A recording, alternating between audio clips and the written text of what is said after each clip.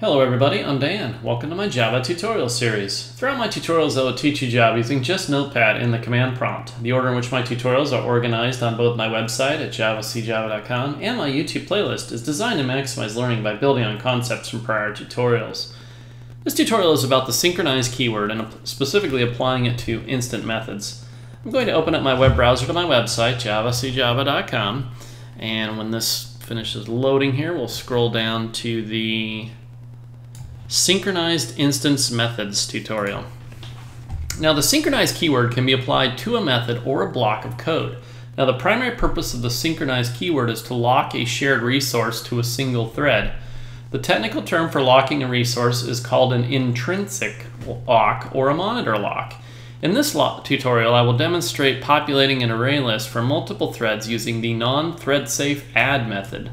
Right, that's in the ArrayList class. Now this tutorial will demonstrate applying the synchronized keyword to an instance method to make our method thread safe.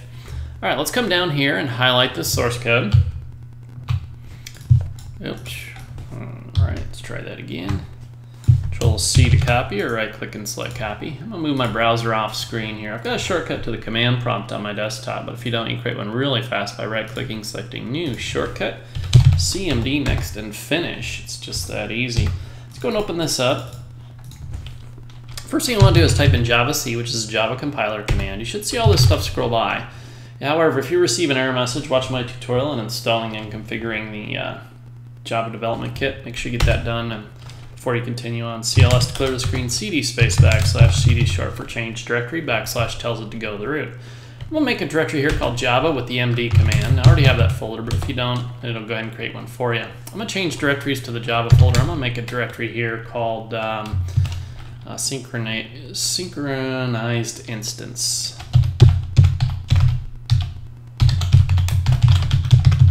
Synchronized Instance. Okay, let's go. Let's change directories there, and let's notepad up synchronized instance.java. I think I got that spelled right. That'll be the name of my source code file there. All right, let's go ahead and paste this stuff in here and come up here, save this.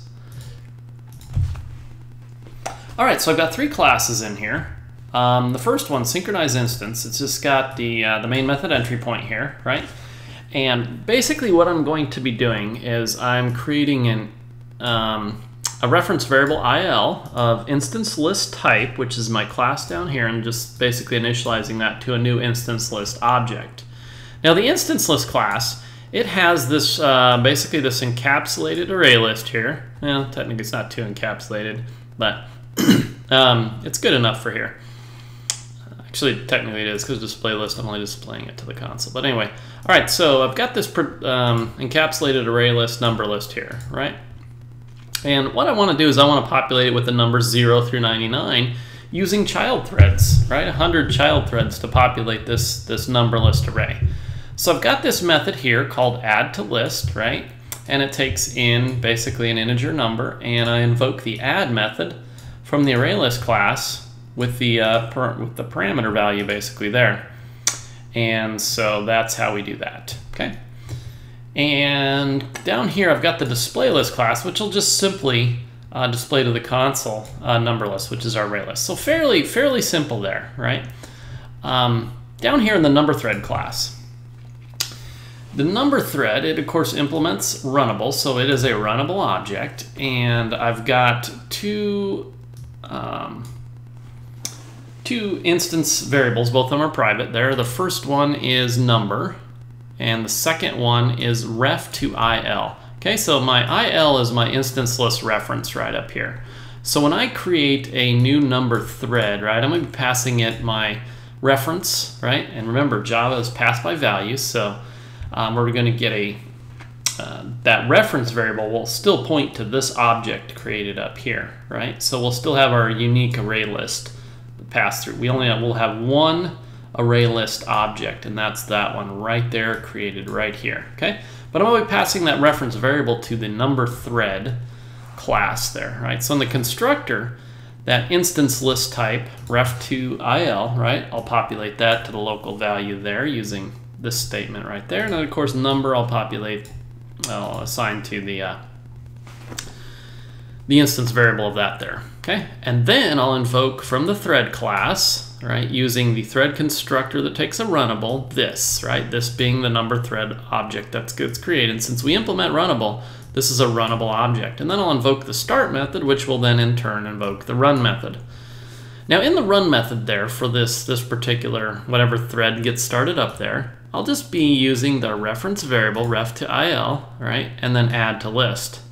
Now because Java's passed by value, it's not creating any sort of a new list. This is just a new reference variable pointing originally to the original object created up here. Okay? And so we're going to add to list basically the number that we pass in there. So all in all, not too difficult there. All right, and then after we're done running this 100 times, creating new number thread objects, new child threads basically, we'll display the number of active threads, and then we'll display the list. Okay, so let's go ahead and come up here and save this. Let's clear our screen, Java C, and by the way, this code is like riddled with problems, and we're going to solve each one of those and explain, basically what Synchronized does along the way there. All right, let's go ahead and compile that, and let's then run it. Okay, so right off the bat, we got this null here and there. Let's hit our up arrow to bring back up what we just typed, right? And let's do it again. Oh, now we got like 3 nulls in there, you know? Okay, and let's do it again and again and again. Oh, now we got an error. Now we got some error and some nulls, and we got all kinds of junk going on here. So you might be going, all right, well, what is actually occurring there? And let me show you what's occurring there. Basically, you see how the number 15, I don't see it anywhere in here. So it looks like 14. That child thread that was writing 14, right, was invoking the add to list method right here. Now the add to list method just takes in the number, and then it invokes the ArrayList add method, right? Now that's not thread safe, and so you can have problems with multi-thread programs there when you invoke a method that's not thread safe.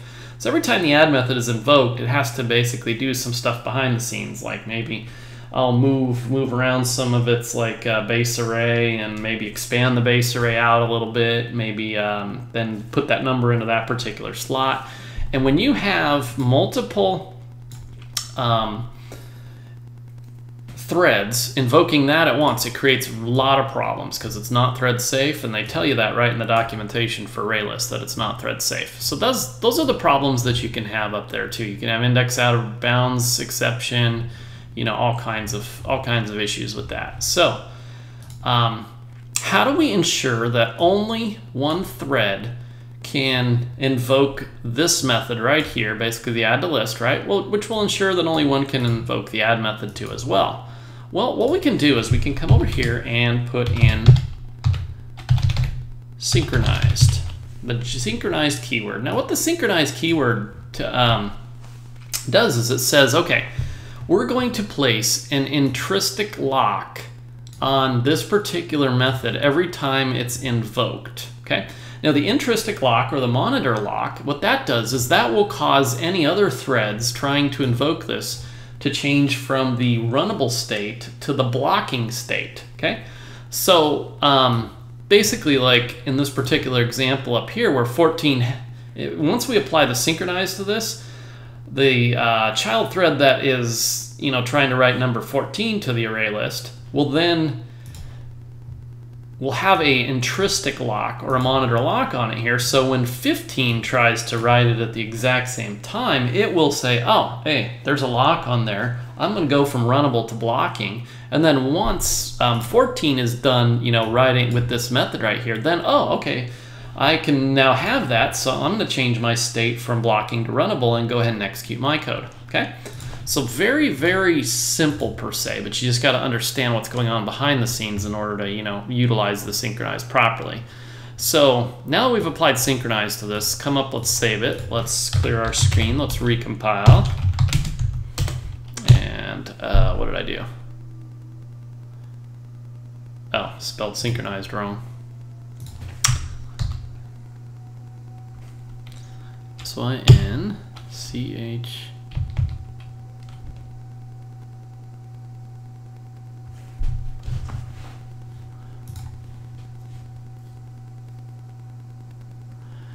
Boy, I'm not seeing my typo, but I know it's there. Let me just...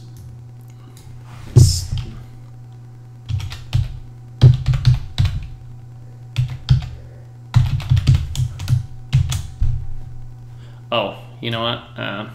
Stupid mistake. All right. The return type has to be right before the name of the method name. Okay, so synchronized technically has to go in front of void there. Just good. I'm glad that happened there. So I didn't have any misspellings, but almost forgot that for a moment there. So let's clear our screen. Let's try to recompile again. Compiled successfully. Let's go ahead and run this here. Okay, now you can see we've got our numbers in there, no null values or anything like that. We run it again and again and again and again, and we're all good. We're not getting any sort of issues with the add method there. Let's speed it up and just tap away here and see what we can... There's another thing that's going to happen. It's going to rear its ugly face, hopefully.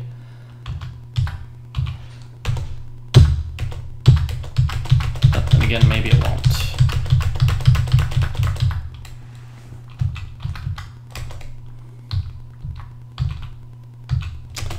Well, if you watched my my synchronized static one there, we're going to get an error there. There we go. All right, excellent. All right, so I'm going to try to generate the actual error rather than opposed to a null array. Shoot. Of course, it doesn't work when you want it to.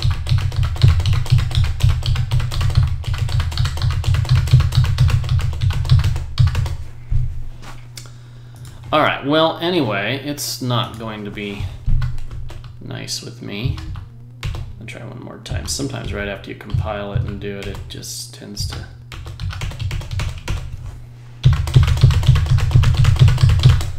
All right, well, anyway, there's one more issue here, and for some reason it isn't displaying. I think my computer's just must not have a lot running in the background, so it's getting some stuff there.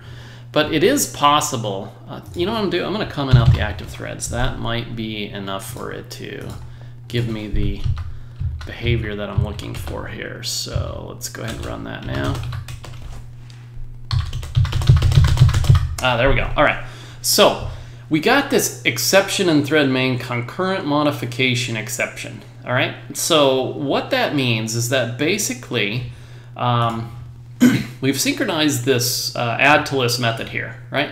So that sets an intrinsic lock, and then anything else invokes this also checks to make sure there's an intrinsic lock or a monitor lock, whatever you want to call it.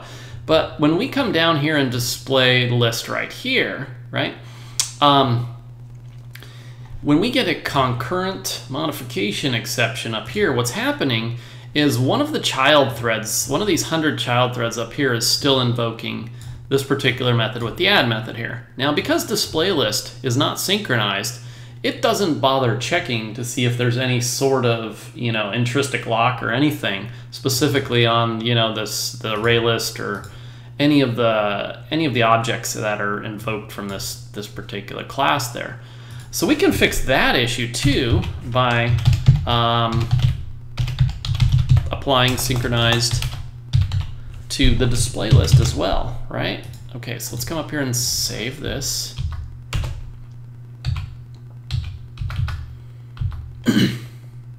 Recompile. I'm going to clear my screen. And we're just going to run this again here, and we'll just start going down on that, right? And that looks really good there, right? We're not going to get that error message again there. But what you'll notice is these array lists are not all the same length, okay? So that's a problem too, isn't it? And I'll explain what's going on there. But I'm going to uncomment out this particular line again here, and let's go ahead and save that, right? So we solved one issue by doing that. So far we've solved two issues in this thing here. So let's clear our screen, and let's recompile that, right? And I just want this for display purposes here, right? All right, let's go crazy on this here. Okay, so that isn't quite exactly the one I wanted to hit there. I wanted to hit one with like a partially short one there. All right, well, I guess I'm going to have to, let's,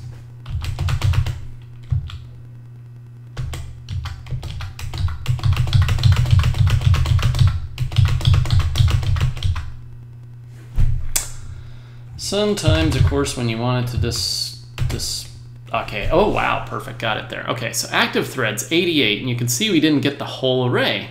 Well, we didn't get the concurrent error message because it checked to make sure there was no intrinsic locks or anything going on there. But what happened here is, out of these 100 or so child threads, right, 88 were still running when we hit this line here, and then when it invoked the display list message down here, it said, okay, is anything locked? And sure enough, it didn't try to read the list while it was locked, but then it was put basically into the, the thread thing there and said, okay, I'm now blocking. And then the second it was able to get a lock itself, this method was able to get a lock on, the number list array itself, then it went ahead and displayed the list. Now, as you can see, it only got up to like the number 32 or whatnot by the time that happened. So we displayed the list before it was all done, right? In other words, it was before it was completed. So how can we prevent that? And the answer is very simple. We can just put in, the simple while loop here. While thread.active count is greater than 1, right? Because if our active count is 1, that is in fact the main thread there, right? And, with the while statement, we can either put in like the code block body, right? Or we can just simply put in a semicolon, because this basically makes this a blank statement right there. So you might see me do either way there. I'll just go ahead and leave it as a semicolon. Well, I don't know. Let's just put it in the code block body there. Okay, so now that we've got that last and final piece of code in there, we can go ahead and clear the screen. And let's recompile, and let's rerun. And now we can rerun to our heart's content. We're not going to have anything like that happen again. You can see, if you imagine a vertical line here where they're all ending, they're all the same length. You can see this particular one really had some issues there. And if we hadn't had that code in there, you can see like 47 was even the last one. We had 101 active threads when we hit this line of code right here. Without this while, it would have displayed a list that might have just been completely empty for all we know. So, but then that fixes our last issue. So, when I said that beginning of the tutorial that there was so many issues with this code, and we've basically fixed them all at this point, that's basically what I meant there. So that's how you do that. That's the purpose of the synchronized applied to basically an instance method at this point. So I'm going to go ahead and get rid of this, get rid of that, and just leave you guys with a quick final thought, and that's my next tutorial. I will demonstrate how to apply the synchronized keyword to instance statement blocks. That concludes this tutorial. Thanks for watching.